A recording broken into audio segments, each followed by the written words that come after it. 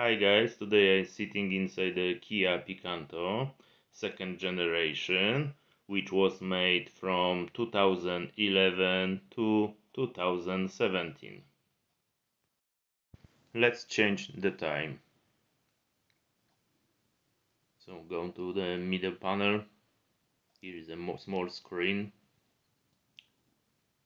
and use the left knob press to switch on the system.